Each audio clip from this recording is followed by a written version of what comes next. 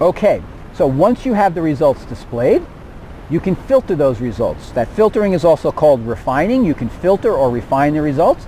The idea of a filter is I pour the results through that filter and a lot of them get filtered out. A lot of them don't come through to the other end.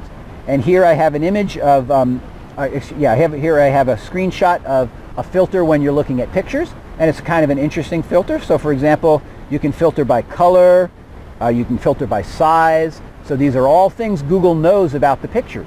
So think about that. For every picture, Google has made some analysis of what colors are in that picture so that you can refine your search by color. In general, this happens once the results are displayed.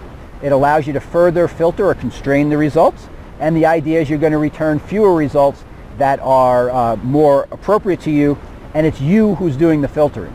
Google does filtering, as I showed you before. Google further refines the results and gets rid of some results based on things that it's doing internally using its own algorithms.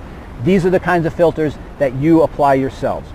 And not only does Google use these refinements, lots of other sites use these refinements, and it's really worthwhile to pay attention to them because it tells you a lot about how the information is stored on Google and what they pay attention to. Like, for example, they pay attention to the color of images.